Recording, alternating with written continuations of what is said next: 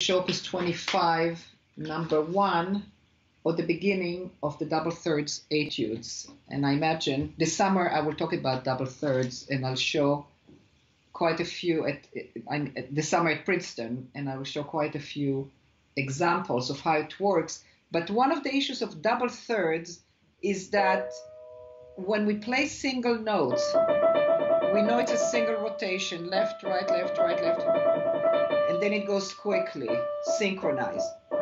But it doesn't work that way when you have double notes, because if you go, the left is right, but the right is not right. You know, we lose the balance on the third that plays to the right of the first third. So it has, so what we have in things like that, and it really is a learned behavior, I would say. You know, so much of what we have to do in technique, I would call a learned behavior, that it's what's in nature, but what's in nature is not always obvious. And very often we have to help nature. And when we put things like that, suddenly the difficulty, you know, it solves the whole issue. They're very, very good pianists and famous pianists whose name you would know. And I'm told that the one thing that they fear is double thirds. They don't know how to do it, and they will not do a piece that has double thirds. If they only knew that this plays to the left, the same as this plays to the left, they play the same thing. It's double rotation. But that's not the whole story. When you go to here, also there has to be a feeling of settling down. If you don't have it, that the arm, the whole issue is that the form has to feel that it's settled equally behind both fingers. Not more to the left. Going to the left doesn't mean that you tilted to the left. It means you're coming from this movement and settling straight down. It's down, down, down.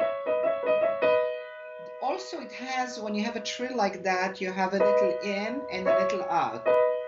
By the way, the fingering that shows here is 1, 4, 2, 5. Some people do that. Some people do 1, 3, 2, 4. I do 1, 3, 2, 5. I would say that some of it has to do.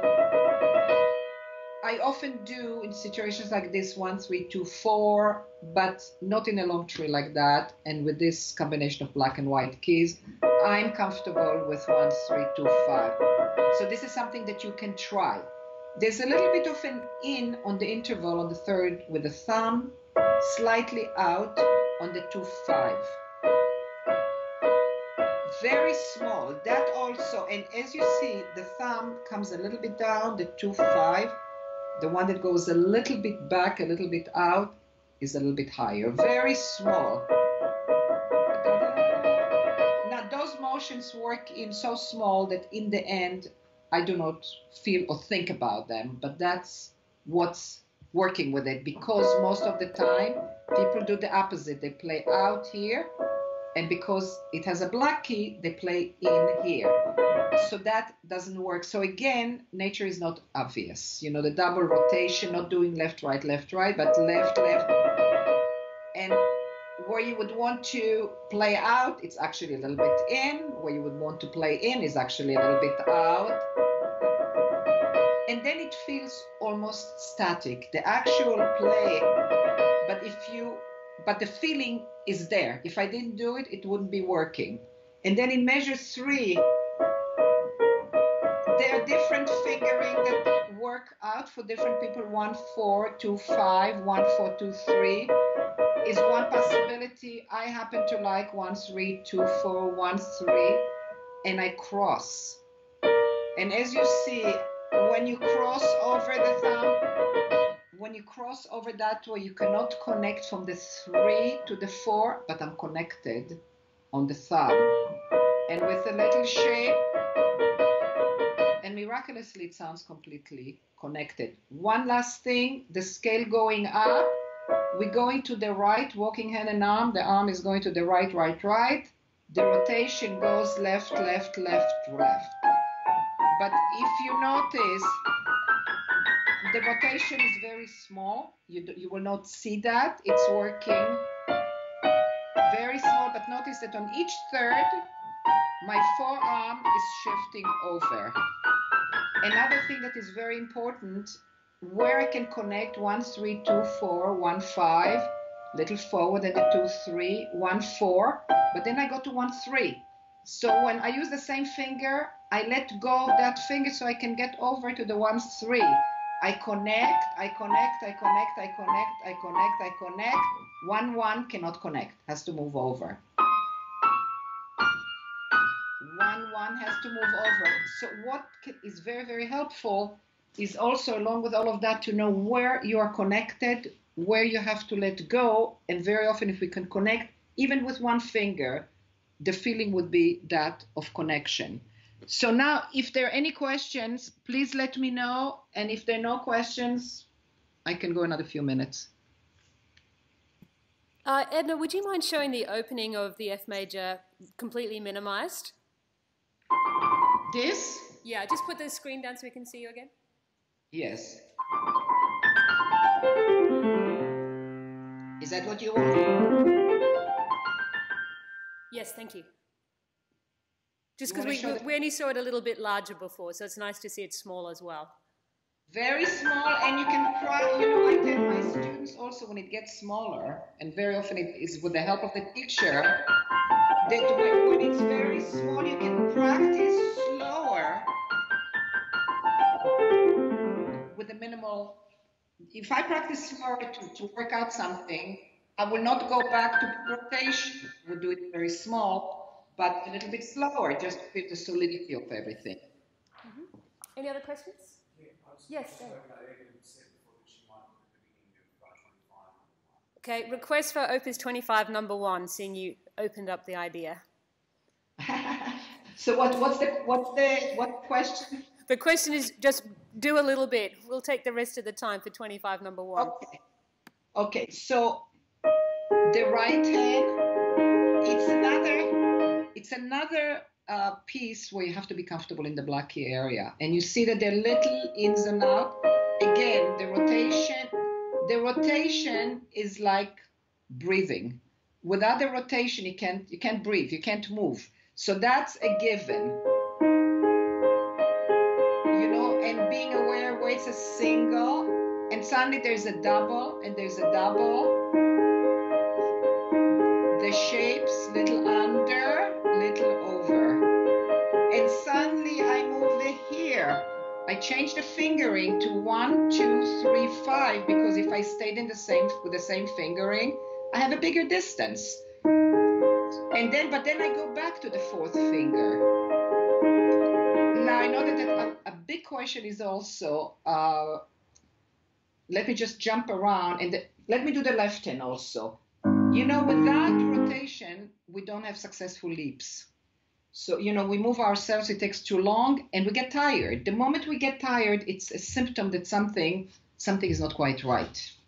And we know it in our work, the moment someone gets tired, we look what else is there. The rotation throws the arm right where it has to be. And there's a grouping here. So, again, you have to stay inside. And you do have here a situation of a distance of a 5th from the 4 to the 5 to the 4. You can't do anything about it. So, but when you work with all these movements, it goes all the way down here. Now it goes back. So we have to decide on a grouping because it doesn't work when we change direction. We have to decide, are we starting with the new direction and then start here, or do we finish here, let it fall back and start back, and this is the group. And how do we decide the one that feels easiest? That's the decision. Playing should not feel difficult in the end. So I'm inside. You see, I will not be here. Why? Because the 5th finger, the short finger, is playing inside. And here, when I get there, I get a little bit higher, over shape, and another over shape. I can't discuss why, because it will take too long, but you have great teachers there. They can tell you why. It's much less movement than doing an under and an over. And again, so grouping, all of those movements plus a grouping is crucial. In the right hand, when you go from the third measure, again, I go to the 2-4, but when I go again to the F, I change, the distribution is better that way. To the third, going back to the 4, again to the third, I let go a little bit. But with that little bit of staccato, which doesn't even sound like staccato, it's a very small one, there's a double rotation also. This is there as well. If it wasn't, this would be a bigger movement. And I can't move them too much because I'm going right back. Stay inside, this throws me back. And again, there is my grouping from here to here, rotation. This is the next grouping. So again, I break here where I have the largest distance. Let go, and then coming out with the overshape, brings the arm right over here, and then going right back in because of the fifth finger on the black key. The moment you have the thumb of the fifth finger on the black key, you have to start moving in. And with the shaping, everything gets smaller. And then, again, inside. I think we're out of time, Therese, huh? Therese? We're pretty close to out of time. Yeah, you want me to continue? Is there another question? Maybe do you want to show some of the really big leaps? Because I know that's where people get scared. You mean in the right hand? Yeah. Okay, so here is another one from going from measure 5 to measure 6. Let's see. There's a little bit of a let go, but you see, it's not a let go that you can even tell there's a let go. It's a little bit of a staccato to get me here with the other movement. You see, when you're looking at my hand, all of that is inside. So going in is not, and out is not such an issue. And then I break here. Again, here's my groove. Coming a little bit out. Going in. By the way, here, it's written this way.